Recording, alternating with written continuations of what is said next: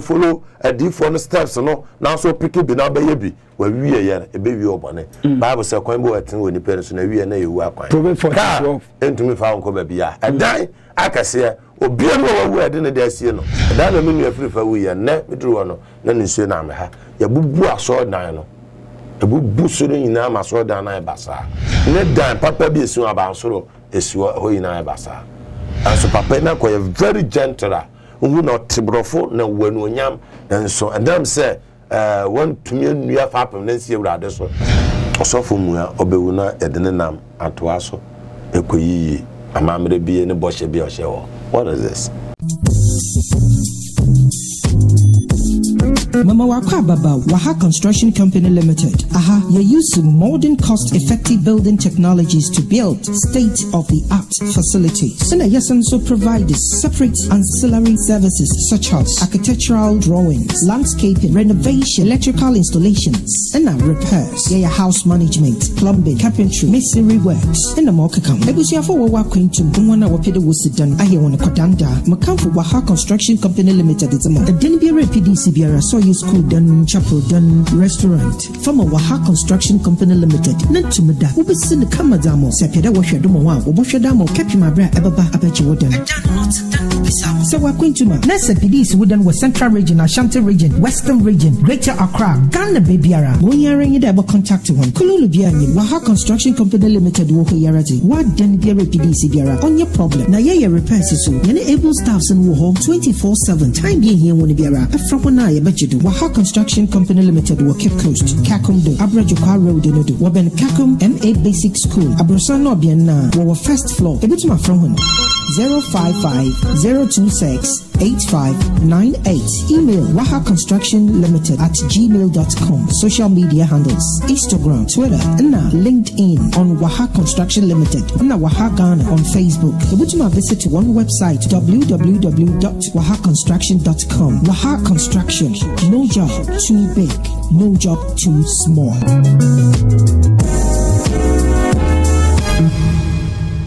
I wish I mean, about Lordson TV, so Yankopon shows up in a bring your young to was any other day, ever Casamphony. So Yankopon show papa, I mean himself Valentine, the Wakodi, at the Abba said they call you, Uncle you, Wangasa, Wasama. Said the Tetanona, you're paying for 2 and Sema,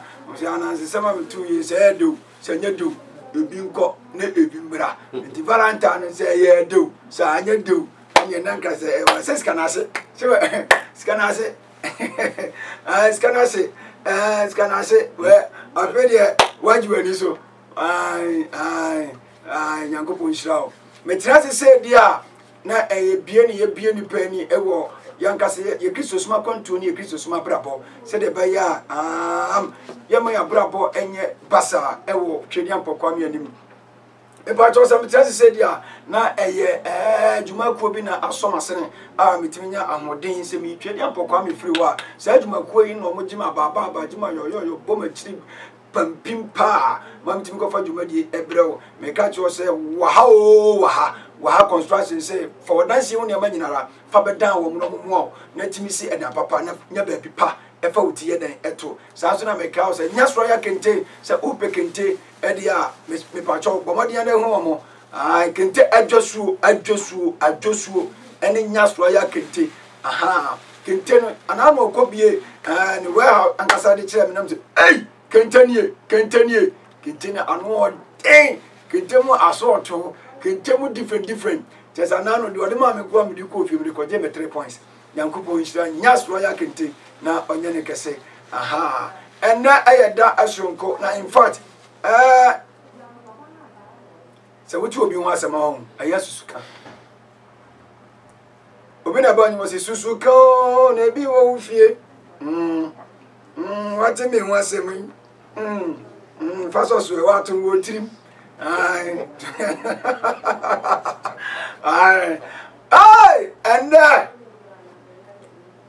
se obi wa and e cooking kind na bakwasem dia oya tese ni pan wo no ti no ni pa bone mi mu obi a wawu a ye di ni ho da se bone da aje se kro ba ko pe bi a mi mo kro ndin Didn't want to dance, yes, I was one day when we didn't want to dance a pass. I know your boy, I'm sorry. What could shoot my finish once? Also, swear, Janawa. No one for that was awful. Nitimote. I am on some way. What am I doing? Yankopong, if ye. I saw the ground copy. Only so for the software who may say, me more afraid. We are more afraid when any papa. After that's what them were. I did. Who bet me be BS Nipa by Yamidi, wanting for BB another day. Ain't you know. And then my name Papa Obotan. I say a yard also a security. And I'm from mum. And I'm Munsu. Say Papa Cassa was such a bois on such a. Now, medium a chef for and I'm a tear for. Assembly can be a kiss your say, you be woman who correct. Maybe power.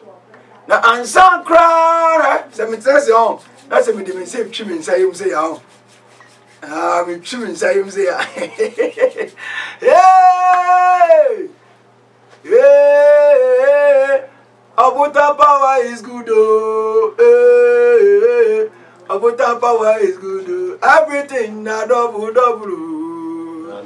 Everything na double. We atani ata. What you say? You konye bi ho. Hey, Bama, yo. Abaya juto na we ebedi wase mama. Bang. And e pon mi twem yenu na mama afa. What you say? Bama. Ah, wo kok akra. Udu ajuso ase. Via Pinwa Funka, via Pinsudianka, in danger, Baudru, I just was Papa Messi, I just never see. And yet, I drove away a bit you was a mamma, eh? I drove what was your mother team said day. A butu me system. The more a bemem, Uncle Poncha, we also saw. Oh, Osa. And I say, I just say, yes, it's here, because you said diabetes. I do a bit in it, a bit too much some amount. Coco, Bamata. No way, what do you back of it? I mean, people, ye, you back on every tree. I want Castle Moon, Papa, I'll go for yourself. I should also. And walk over ever lost in tea. Joseph. Beza. No, Mamma, and I are coming, or some money. I'll say my man goes for back. And goes to back. The moment 2 years upon you. 2 years upon you. Maybe sad to a radianing. The maybe sad to a radianing. And yet they are obey. And yet they are obey. I shall be boss obey, mammy. I shall be boss obey, mammy. Ain't me de to boasia me de be twen awurade obago me so ebra esemu ama me so ma yese bi no enti me de to boasia tiwai me de be twen awurade obago me so ebra esemu ama me so ma yese bi no ama me so ma yese bi no ama me so ma yese bi no enkofu okwa matimi akobi ama me so ma yese bi no sanka menewa kama je radio tira kwan ando ma se nyina hye ne so sanka Obotan menewa akama je radio tira kwan ando ma se nyina hye ne so ebisenye ni ba no so urade no ne mo urade no na so yan wan na ni oduane ama ni bi adida ekonsuo ma no yensi ni ni ma o mi ni o atare pa ni ka rawati mo kan ho enti ya no na esum ya na se ya na esum no eni ba kwa de oba no asum urade se kwa so de ko di lo hwere me yesa ne fuo ba na to ayemba ne so a jese asum urade no no mo urade no mo nyam no mo fa mo da ju no mo wi na mra aya dum bi no wa nya ko pon de adum ye urade no na be ya enti de to wasie ti ai na che urade abaje be so obra esemo ama me so ma yese bi no ama me so ma yese bi no ma ama me so ma ya ama me so ma sisi adan papa bi ama me so ma ya enkofu okwa atumi akobi ama me so bibela so awurade ya na no to no bo ase twa no no omo nugu ase enka no awurade me yemfu tuma ne ensuro na so me se me no bakasa fi se nipa da da no eche amo nya fi awurade chan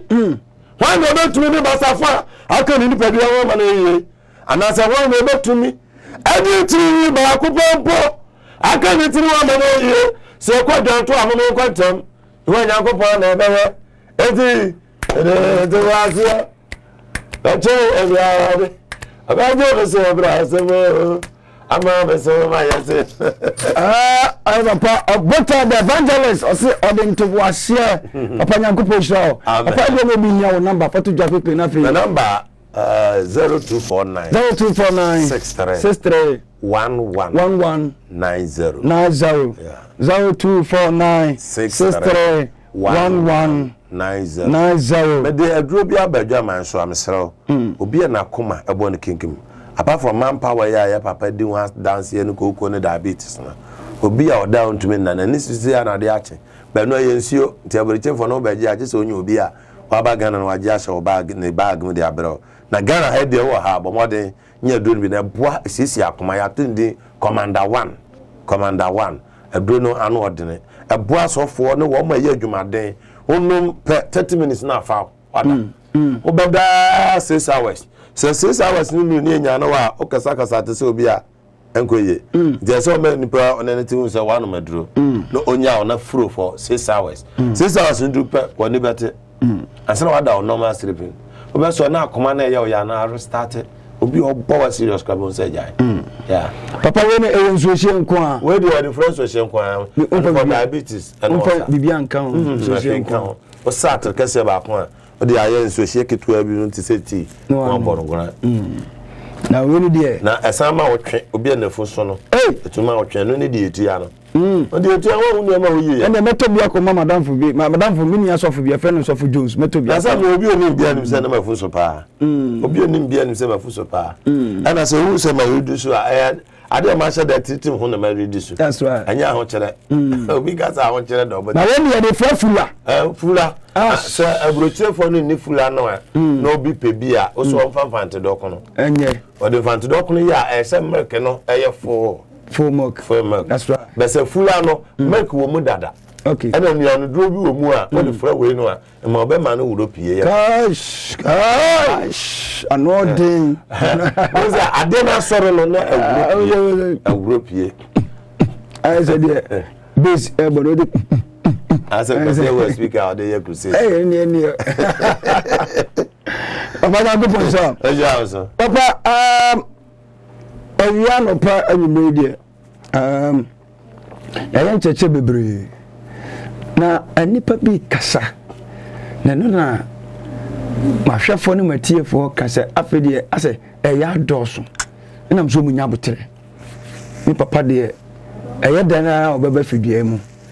na ya manipa enso so ehunu se de papa kasa osofo Obotan a one hwan ya ka Obotan ya me yanzimani me di ankasa de John Bless Blay. Yeah. Okay. Ba di funyuma no a me de mo be share mo no. E mo say di fun be kuta guy names. Okay. Obi se kum chacha, obi se aburuka apply love. Aburuku my daughter. Me so me create say na me so e from Obotan. Okay. Because mo say guy name do so the other say te me do the mbo umpa ya na me Obotan no. But na me nim say bia obu ho ana spirit bi na sebe o control no na the spirit ni din ato no so ba chire na me wudu asa enuma no na say obu ni din na da no so no bu o spiritual protocol no na spirit of friend no okay into yeah sorry o tumika say kan protocol miensa na the protocol na be wurawo aja say to wurawo na ofre wani nti me say ambe nyina mduru ba bi no awanya medwuma mu no have me nya spirit be a friend Jasper to me ya so am say Jehovah Jasper no matter Jehovah Jasper na pimi nya kam de Jasper na beto me so be no Obotan na ye popular because Obotan na de me fa wo bra Jehovah Jasper is be say Jehovah Adonai until obaju say Jehovah Adonai Elohim Shakana Hana Sidikino Shaddai Evibo obaju say Yebina ya no Jasper no but we dey na e spirit and emotia na nya nyankopon abodi emotia ba na wo ahotadi na ye Obotan ye no Jehovah Jasper no mo enwu akire se me frɛ ho to one ade Jehovah no source that say na Jasper na ha no so di Jehovah be kan din so to be a okoje a se afa se wakoje bosom ko ade be ye adwuma se konfo na ni me se ye be di abosom ata asofo bitimi ka se se me di bosom na eye adwuma ya Ewrade enkumi na abo ade ntu anka se bosom ne nkuno no se ewrade oye nya obofuo ti na ya de ni di agro no timo mo nim sa de de tumi bi chase che de nipa eni be fia ho ntino se Ewrade mo me nhwo ablante oni was minimu oba mo akasada samenu akasada na me de sha nko Ewrade nkume oboa ado anka se anka bosom nkume no se Ewrade nkume bo mo ko timi di abosom na tem na no abona make chose bosom kura nim se ya ba yitumi wo no ho ya be san atwa ho adi na tem ono nim to me twa me di na tem dia a perfume to wonder mfa no ho the penso ba yo na mamne ni na mane dia mano okay that's right but edin nya do so abenti na fa Obotan abla ankofo fa guy name no meme ye imagine hu se me fa Obotan a obi frɛ me metumi akotu no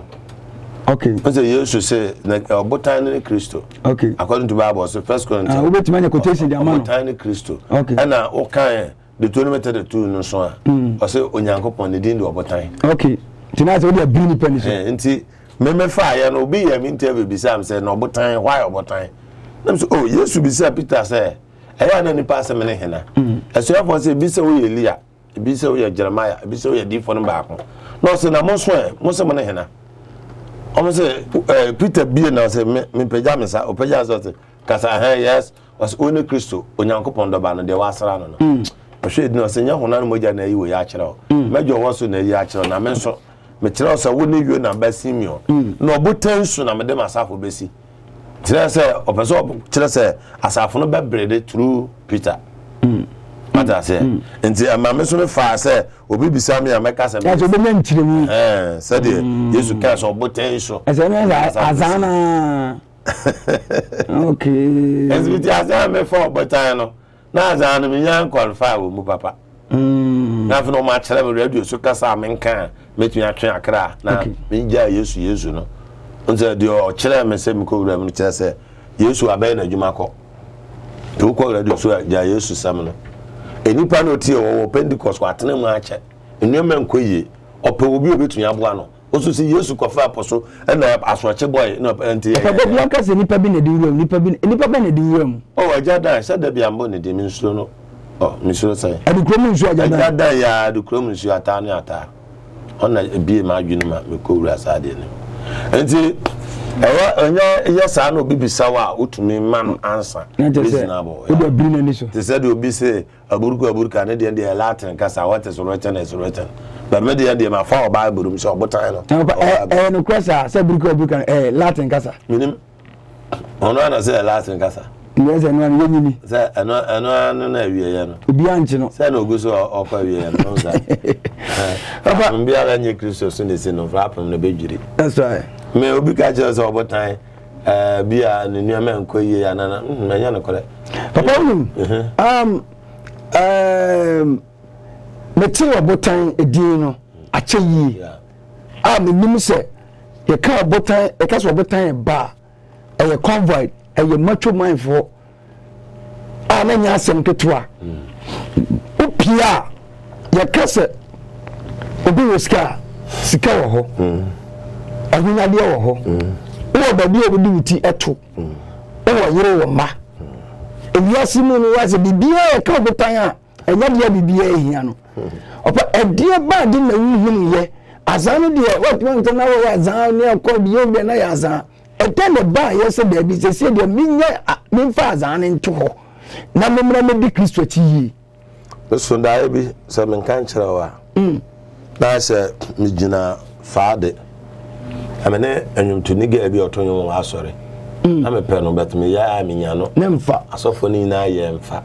ti dae no mu na sɛ na me ne di nkɔmɔ frɛ ga na ma adwoa si akwa ware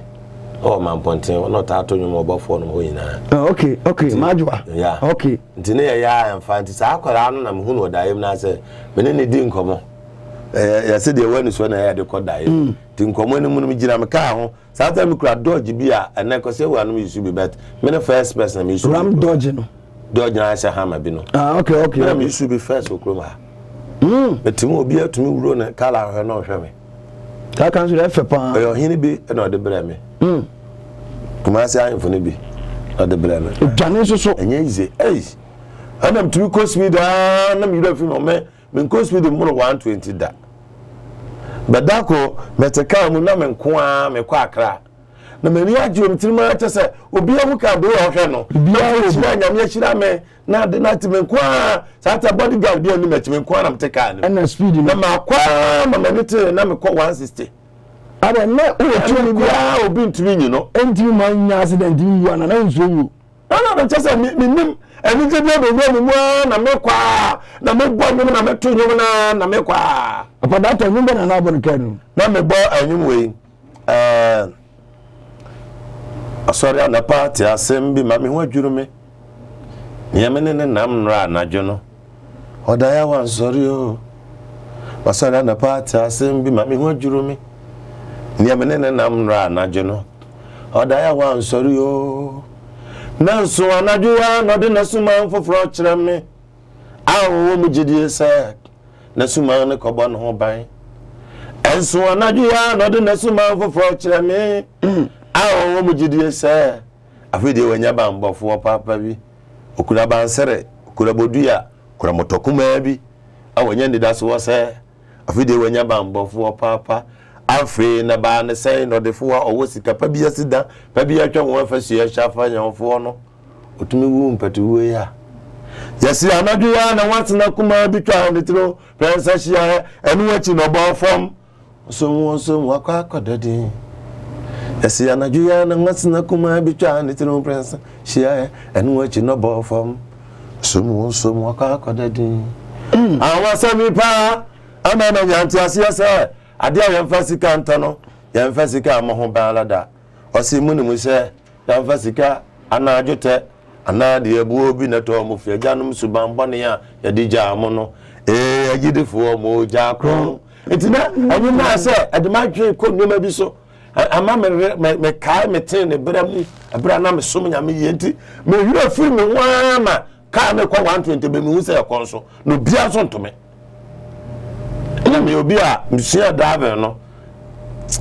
me driver very careful to me fam car kran to go tamu da fam car empim obi die mu da no me driver very careful when the bab wo plan na say hey Jesus maybe am no na af me tesan na ba handed oh tell be na me na mani jikeke ndi papa wonu me na den na be ba se se o dan Diana me hunu ya no na fe me na girl ni di nkomo na we ya no aye white no atu okay we no aye white na girl no so atu afi ma bonta so ase didi you know hey heaven na me bisa me bodyguard ba say Ali man ko bi o na se na da dan say hey papa ya bebre ba me ye mi nko bi nti anu mu na kwa ye rusu na me kotomango dua bi ase na ya to wo ase school ya to ho wo timi kuto mi so na papa bi betapo mi shoda mi hwe na body se wu an wa sha atare white no de black abom no bi say me ba da na osu na mi se hwe o chimai what ya ko le man ponte abonte so bienio enipa kwa heaven no na se me nya wa chimai e ba se be hwe nkunai na o de enipa kwa heaven na wa nko bi na wusu no unu ya no ma so fukura de ba bi o mo na nye na se papa mo wa he o de sa fa wo no se na se ye hwesini abansini na tetenom he no na say ya diatic nua bebre ni akyekyere asofo no nsa agomachi na ya de timba chain ya de kyeche no ya de borowam obu na mitira pai na mu white no egu form obu na sese ya tru na asensen ho nti o ma na mabɔ ne din ti minim we sofo dada papa we ya sofo we o so minim se oni mo mu nyina na se na de no ma ya borom sa na se hwe who wan call na owusu no wo hu ni amade de yawom ya babu am sa 300 years na wo mu no wona wode na ada akoto ade wo Nyankopɔn fie ti babu 300 years an say do ma akoto gya na honum ti me hwe na afi gya na esensuo kasi bi esuo na nipa gum bebre na eso ani ase wo hwe petrol agusuo ni na eso na so na nipa no so mo nhye enye black but they are suffering in the fire enti I want to catch them say sa enipa ya gugya mu do mbegum sa wo mo na kodi gwa wa so dem tototo nuema nsuo for the nam say sa nuema wo kan na mo bodi nsu metobi obofo da wata nsuo ananto ya we mo kototo sa tofe na de no wo mo na gugya mu no na sofo na to ma wo no de on ba bro sa 300 years asa ma ko gyanim aka de so na sa nsu meto bi na se ntina me ka say wo nya me do ntina wa ma wan ko sa ba bia ye bro nkofo no na wonim nyuma pa bia wo ye na mmanwa bu ya na wo ye o ma doye enti wa ma obere se wo no na mo so e ba nipa hu yin tasamo a e fa sa adifo atrofo yin na ho enti awan bisa se ntimi ya de se ko asoro bi wo ko mbe kiro de obeye na atwo aso no ko ya atwo CAC okay no ko nyame nim ni atwo CAC de hwar mani ba mo so start se me bisa CAC abakwasam omo kire me ya no so mo prayer center bi wo asaman kese me ya fast ko share ho because afi me dawa na enibi kasa gumitirim se mebodam once a tell wadwo nya sa ne ma bewu na ade na ateko Mr. First, me so candid tana say after spirit no nam adan no say na me ne kasa afi sa abra no me sure say me fresh aspect no ko me say aspect na ye mewu no na afi so no ma me ne ma da bebre but wan kasa pepo ba ho fa brada afi duru ba bi no na nyoma ekoso no ewu se to na ntwi twitwa na to peti aso da kumudwan twitwa to peti aso da na nti anadwo na me peti moja na me peti nam na afi nyoma na doso adwen mu nti dawo ne ba pe na me ye ma adwen se mesa kira tam make attempt to sa kira ya ko 1 year na afi nyoma ekofo na me ka chem se wo preaching okuromu ekofo ma afi matonton me kaze bebre di akwa fm so ebu am ko chedon so mu na wo Obotan about me koko say be ya nyame be sustain ma brabo kakra enso na nuoma me wo no akwa na eko te chire na me ko osofo bi ho na oton ada na ensuo no so me ne ko ye free ya ntem ko boa no pa bo mo night am so start say me ya ada na ensuo me sa ko apostle ko no mu so ono so ton Yesu moja eya say communion wine no de ya na me so me ko to communion wine so bubu bi am start say me ton Yesu moja because I feel say ananto ye na wo kan ye fo da wata na wo kan ye wan ka sa adan nsuo no communion wine afi me to no so kakra na fi ko fa say ba soro ho na ko fa cha fi ko fm so se hwe ye dia adan nsuo ni ma wa enipa bia wata wo no wo de odu fi hwensuo no fagu fam fagu huru anim de wa sisa ma no ye be dan ntina fi ne nipa am say no Obotan sa bo that the movie and asafo no be started on keke want to me such a personal thing. It took me 2 years and some to me confess it. Some church human quarantine. I saw no there no nipa room. Your man from Obotan. You nobody a ko wa person no so say mean to me. Say me wo mu still I mean to me sakra. And apa sada ye na unya no. Ana ma me such a ana ma wo such a fisa ne ma nyina. A chire kwa to adan yensuo no. Papa ne san baby papa nam so na bodju sevita no shatare no why gone no oba me nchen san be ka chem se waso odin oso ma so se wo waso odin aka boso mi san obewu no wu achi adwen sa kire ne ho ka wie papa ne ko friend ko mu ya me tanum nam se afi die ko share prayer center wa saman kase kwa yeboa bompa ya susa banti enye tumi bia okoji na sacrifice bia opese woye na wintumi ntina e ma oba abonte se wan sacha nemu e encounter woni Awurade enyae na me anyi tumi bia oje sacrifice bia serious sa after na be move amahu aso opese na wo se the Jasper bi anu emoti ya me kan Facebook and 7 books of Moses na wan ko jam fi ba bia me ko ji free scorpion bi wo magician bi wo okay na books no so me ji fi alaji bi wo malam bi ho what I say the books no e kire me say the fresh spirit na Jasper na emoti and the scorpion no aye magician no na invite na mame what I say nti no o kire me say the shock candle esisi wo kind of red 7 near the freno and the books no so dilating my fresh spirit 7 books and the 6th book of Moses a dilating my to me fresh spirit papa yan chwa you azan any asofu azan asofo ni azadi na wo nyina e ma wo be de wo who know who papa bi asa e ma wo be ye de for sana mpese ska de yenya okay now up to now the price of the first prophet and I hold them only in a cremsem am pese me sai kwose baby na me gidin am yesisi a na kumase akra me waso dan kese afa nipa more than 800 it is pese me sense me da mu metumi aye se me ana me asa me din me ana me di adanse e a confess na kan kofo be da hu se betesa papa wonu hu me nu me hu se wonu hu se wo jai sa ne mani nyina no me nu me hu mpo se me ye because nipa hu sikada na okwa ho kire mu a e ya na nya ya okay but wo be nya sika jode for na wo to ho ba for mo ahwa be poison no wonu hu se okoye edi yeah false prophet okay because some kind of quality men fit as ya no I remember say me nya ya na dan ka be branches bebre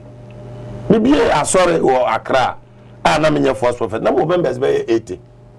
me nya false prophet no we ya no eja o wa no we because mo say for me nya time because enipa na ba mo ma dadafo no me nya mo time afo mu say first ye papa preach about oyelechi a afi de ye papa na ton oyele emu kokko emu green emu black emu we the members that don't say no, they are confused. So they stop the church one by one, and I make myself bold. Say, Omujaya, I'll build a new church. Okay. I feel so don't man let airbound a change that I've won. And but they come with money, but therefore they don't have.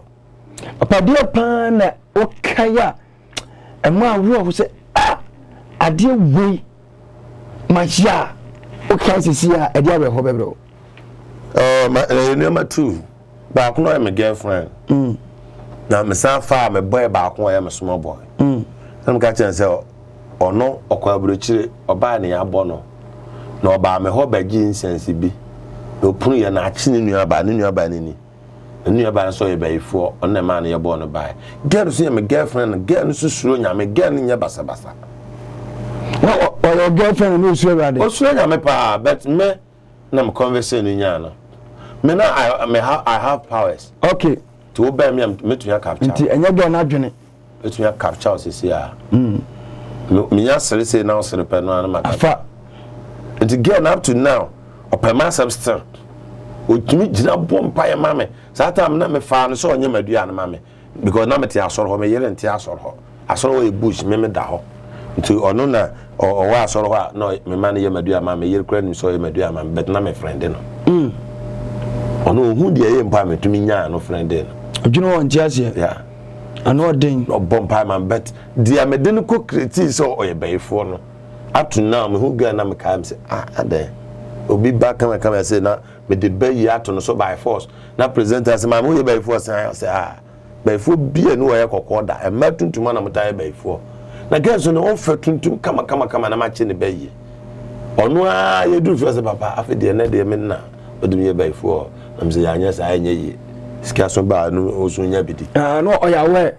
oyawe say me na asese de make count ya say creating say boy na ka so kwa burochire wana wa within 3 months owu na we ya born no US abanten so ento ba na wa ne nsanom na yiri so gya no boy no so kwa burochire poda ba ya hyehyɛ na me no mo hyehyɛ enti asa na dem girl ne dan ba ifo say onu ni nua no no na kwa wake me ya born no abati asa na se enti ye be dodo no tibo say boss FM ko biem laza obi tu friends abotan entu bi ba ye ne ma no sa watumi aboa ama tumi na kwakire na na okere no masama ja no wuni yakure nya be tu ka kwa ba ho ada film no ho papa man will say yes we girlfriend na ma chine be ye papa ene that time no je na ma wani je o se see my used to was be film for 7 years and the first invitation na den na fe me nam so ankofo hwe me obotan pa na de na wie ni fi cat and tell them them or him be who can do obotan opa na da ka we mu papa ofa easy ayezo edu ba bi kan ka me poison no kra na ka che na ya edu ba bi na ka person poison no ba na me ma no susua me ma susua o I want them me ma susua me yere na omuka say obotan na yere waja me yere no me na ho okay ba we no ho de it's now 15 years wedded wife it's now 15 years now one number ti me kwa ye nuro bia na mam de sua duro nti mam cheche me nuro na me ye no na afa me yere yefuna akase na fiber da yem no mko operate no to on ko operate doctor nka say operation na chiro be mam duro bi no ma say yin sen ba ti me ye yin sen ma na doctor bi say me ni girlfriend bia say me ye bi da asa nya ba bia nka me try hard ti me try oba be 3 months no 5 no ti me na wo ye no na mana wuwie me den kom kro me yera ante da o wuwie no na me talk a na me fro hin bi ne kopa me yere chaw se me ne ga bi afayefu na ga no ntumi ho na mo se ma pata me yera me ga no ho so na ga na wo wie but I just want me be so te na me yiri bu fu gidi ne pa ne chawa ne de ka ki ni shine sa de ka ne pata no o je se o ka nya hwa akwa ne nyi a obetena de ba o ma me ware ga no. That's my secret story na make it. Nti ya wo akwara na odi ba 2 years 1 year na me tell no buy. Tim na me ye na hwe na to hu ya na pa na masa akwanyem fofo. Enu ti na sofo no bi ka se o ma painting na ma o yere eja o. Na nti o te na masa na ge na akwanyem biem. Gari am si ja ni. Am si mintumi nya obi ba on ware da. On wo da. Na me na akwo na me ja no nya me betwema so. Nti ada abe 2 in 1. Na me yere so on tiase da kwafo obi na me yo be poison me poison me ba no asan we mkan chiro bi da to kansa na ye me ya na mpeja me ba no to hu ya se me de akwa na dwane akoma me ga bi wo abu akwa no ho na me dogin from pen for me na san ko yes again no ade because the oye no na mpese me davert akọ ana me yere te no se oja wa na me se me de mpese me walu tu ntu ada so be ja ana so betima san ma walu tu nti me da me so akra no mfa me di pepes no man so mfa na mum o ma me ware ba ko bara ta no jam juma na o no me wo ba sa ni mu okay sa di fu se no mu nti ba sa wode wo eno de insan crash fridge mu kurati mi sa de sa fridge mu so appetite dey si wa sa tam ye no ba sa fridge mu de sa ayensuo I say ice water ice water papa bi o chiro madam fu bi na me no papa eno ma pure serious no man champagne whiskey na papa bi oko asoro ne ka nyankopɔ asem hwɛ no sacha na edi ko nsum no okɔbɔ asu oba ono so twa pa obi ne fridge ma whiskey ni nema bibi a hyehyɛ ne fridge oba ya no so sɛ nsuo si no ko yi akɔre drinks ni nyina ɛno odi nyina ba mu nsuo no ka kyerɛ sɛ me bɔ so akɔkɔkum me boma su akufanta tero ama akwa da fi na be mi ras ai oboma su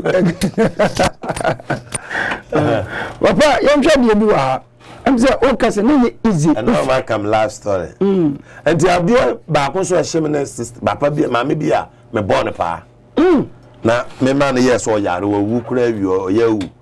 na abayu bi a oni mama no no wo be 14 years ni afa no be gina mama hu no su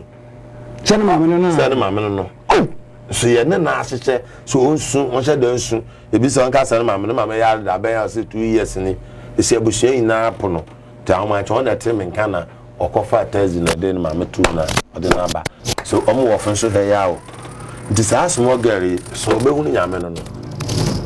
azana de achase ade na ma kire no ono onya bio ya fro no keke ne ne na prane mama no de na adwuma no mama no o ya na wo de na adwuma no ba akwara no ya obi ona no ba bi ne ya kye na aka ho se ya na ese ne amel 50 cedis nti am dwen se ma boa no ana masay no ana de me kan ti mas the future of the child the girl is a what you are saying have terminated his future her future I have terminated her future because the dachi na no on genuine ni because osofo amaji din para me man is papa say the those asofo yin na nka no papa say o wo chiro this time I want you there Research affairs me for mu kakra. Okay. Be see me free mu kra. Okay. Some guy just me sit down. Be 10 rooms a me dem ahoho a ofia bridge ba Ghana. So be waiting. My say see another 10 rooms a me dey 5 rooms ema emerwafo omo nenam a omo nya ba bi nda. Ya bo mo ba yie. Enche bi ba this year ending me wie sa project no. Ya be sha ase announce. Okay. Ya no ma bonten hu abrewa bi o nenam no de da bonten a ne ya fa na kwatena ne apenkofo mo ya aduane ma wo. Obi a no kire obetun ya za ne me. Papa, Arabi. Last 2 weeks, last week Sunday, yeah, me to party, I'm gonna for Winniba. A mutu pan ya kukona man, yeah, and more, my year more money be make them. Yes, I chant to my man, I'm gonna for me, come out 24, and then the for. Be our senior, a lot of fair Kofi. Me won't tell me bet, men pesa me yes, Kenny. Me and Cassana. Men pese meme sika na ye de men kwa medi ne ntare kese amehye no pese de nyame de bedom no me de bibu amobrofo papa cause men pese obebo obi adin na that time na oye false prophet no na asofo no bi wo ho me hu o magidin a na oni obi kreke pa oh say ya nkasa ye nim ye ho okay oh sofo we hu mi a hu se me kan ho Person who say we me because you na at the same level. Yeah. And I want so what high chain yeah. No dey your occult no say my church say there is difference between false prophet and occultic prophet. What high level no so. Omo ya who create omo jina from so America omo ye na ye nim dada because ye sua free omo. And papa san crofo no. O did say ebi betimi afiri mu. Say the wo afiri mu. Aya na edin media na kwa history kese pa Ghana how me the first prophet am gidin pa mitumi esakra na me say bie ma no kan e free me bra so no ya obi ha no obi so asore o say frame we na me first prophet na me ni efunu da me won ba ya bo so o mekobeko na anya no kore but media no me gidin te me kan obi a say ah Obotan na ka say titira broche for ni nya me voice me unu bia me ye me da wana sweat ne pressure confess na me tumi na ti am ma kire me fa WhatsApp na afuna WhatsApp ya ba ma kire me mu me fa WhatsApp na me ye voice me no me send ye sa ata to me send ni pa 25 ti me send 25 4 no na akoba bia cause na me preach we kire nti broche for me wo mo broche for more than 3,000 on phone so up to now me phone ayira akwara no mo be brave what I say o success enya ma be free nsa sa na me na free nsa na be be free nsa me dan kwa me see yakora me ton ye be bia na me wo be free nsa afi na ma start brede abrabo no foforo de bi na dan am sem de nsa kan last year be see ne me nwie ye enche bia me nsa papa sa na me na free nsa no how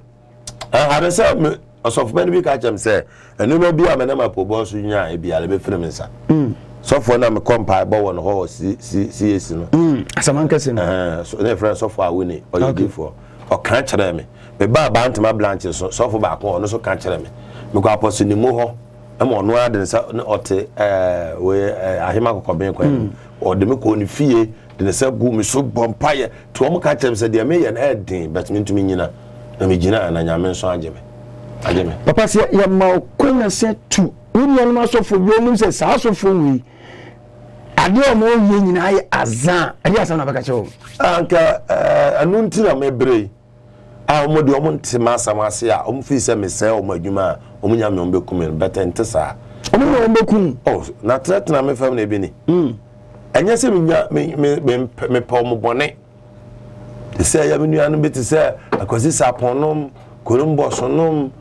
jadanom a mo yo mo nsore a pile of and see no so asakra on such a crime say go yi nti o start on so ton aduro bi asa okay na Jesus a one touch so ton aduro nim say so no a good ya be me ma sore angu I still have members there I'm a hand over my Church of Christ okay I still have members I'm konwam bibia na my hand over I'm a Church of Christ I don't demand kobo from them I saw that and I've give it freely na me bonnet so kra to so say me wo me tiase yo on fan che aso no Church of Christ forever you see I come prot or am person anka me mo prot no man show them say na the media me the bad day me yi dan wo na mse mabrofo betenem na megya compound kese tumi fa nipa be da na sa da na so na bibia nhase dan de misi no omo ka so fo bi kura ka se me nua bible wo platform na asen so manye manye ba ko so ka se me ntu amana afi dwan si mu anim no ne nkata so manye ade am fi se me gu me platform ase ye coins papa na kire sen so fo bi kire se the more obedua sika ewo asodan no foundation na ase no ebe me obi ode na be si obi a yedie ebe ne ma to ma me to mo peten na me de coins so kan ho peten but bibi o mo kire se for bible for dwan manye because me nim say so mo si asodan no me read ya me unso the bible share ho papa no video bi babontin a young guy bi a wasi so yanyam djuma mse na oyeko ono obi yeko na nasem nyina ne se nipa bi mu ano na nkomfa ni nwura baabi na nko no so magidi me osofo kese papa wo de wo mapie omo wom ene as mranti wa pese adwom tikuku ndwom no afutuo ben na wo de ma wo afutuo am wo de ma me nuano ma asofo na omo wo mu dada no klase mesere mo nya so Obotan epem sey heaven rare nyame ajia hell a kire me kwan obde ya asofo a ye dada nkofo be fa so ebe me kan so we jada say nya no kore come na de me na me yesi no nim se me record egu media so no no me ham not can adwen na wo wie na aba no nim de ye de be yo na ya entisa ade me hu me ni so no se me se ne me chinji me din kwa kwa shop ase na my first prophet within 6 months ura ma so de nipa be ya message ko text side bo nipa transfer minim se me ja we mu nyina na ne me san fifire asa na madidi a omonye onya no momra back bebre nim so ja ya nyomo wo be firi nsa se de firi nsa no because spirit no be san ha no ona on to me confess say de me confess say that na because I procure confess ya anka onye basasa so Jesus one touch free prison by no otumi confess say some of kan no no cross ni say anka brabo no san epeja biem enipa so ka bo no mra to a awurade peja but the okata no bo no mra to so Bible so onye from them afi young boys na afi na mo bam ba kun bi wo WhatsApp group bi so otumi share koma o share na say young boy kokko kama o share chenko no ma fa that of first obey invite mo ma so say abrante de o ye no correct time na me wan de friend adwoa ma ye bia jayo anya de papa so nim word a na nyame afro wa bo word no ka sem no keke papa na osra so af supeni no o frɛ Yesu so mehwe na ne ba bi yare no Yesu ya se papa ko na ba be hwe ba na o so oh me mfata se oba mesu hye na ase na o de ka sem no ko me ye pani a nko ase ma ase de meka so onye we no ye nto de so ma asem no o ka se papa me hu gidi na tise ko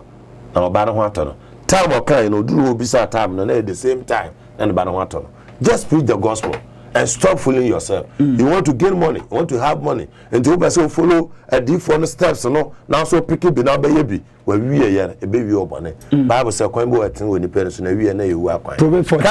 and to me found come baby. And die, I can say, "Oh, be no way didn't they see no." A damn minute free for we are net me drew no. Then you say, "Nam ha." Ya bubu asword nine. A bubu soon in Nama sword down I basa. Net dime papa be soon about solo is what in I basa. And so papa na ko very gentle who not tibrofo na wanu nyam and so and them say want to me nua fa pam na sie wurade so me ka bro yare na dakro omo yokosra no aka kira sofo bi say omo mompa na wurade man second chance fa sachara osofo mu a obewu na edene nam atoa so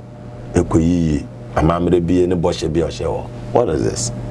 Intimini yasofo wutie me tini yo na sesa yampa obane misachira manwu misachira ya mutimi de me no twu no koyina no kasa ye e ko 7 years manwu I'm still a gentle guy Africa na me young boy me wa first crowd who me kasa pani me foye don twa my pani by force na bodu say who ha anam te my young boy me pese me nyini kura no one is perfect, but adibu wa ye no bi bo kokko no anya ya me hunu yanka na akachi na me shira me yanka na akachi ye ne the evangelist Obotan ai se nipa wu a ene yedi ni wadanse ne so de osofo aka ensem bebrebe ai efri bra na oye azan pepim sabre wa kan nyina bonetofa edi aman ochiami anim kasa osinana wasumu a me so dwumadi esu de na me kan say nyas wa kente ana bo machiri dom wa construct na bo machiri edom ye no evangelist Obotan na me so dwumadi esu de na me ka che o say Obotan manpower egusu ewo